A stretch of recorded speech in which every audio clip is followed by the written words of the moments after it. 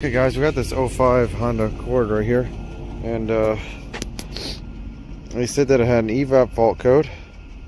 Let me scan the license plate real quick here, and we'll see what codes this says.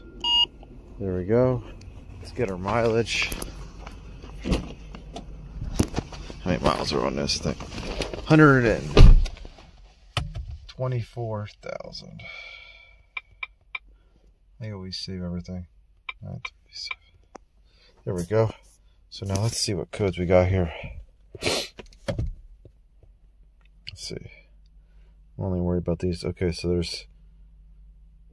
there's 4 codes.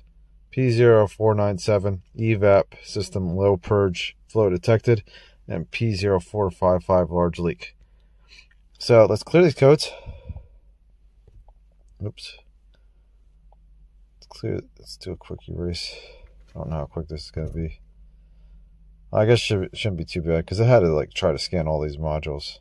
These old Hondas are so slow to scan with the Autel. I'm wondering if we got a purge valve problem. This will run the EVAP test. Wonder if maybe we should pop the hood while this is doing this, and we can see if our purge is actually purging.